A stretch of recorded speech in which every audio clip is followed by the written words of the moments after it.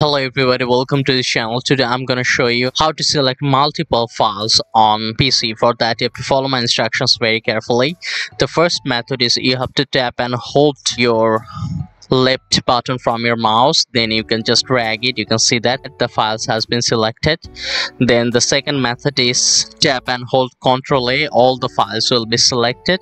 And the third one is you have to keep holding the control button, then you can just click on any file you want to select, like this one, or any other file, but you have to keep holding the control button, and that's how easily you can select multiple files. And if you click the right button, the options will be available and you can easily do anything you want, like open, copy, anything you want, like this.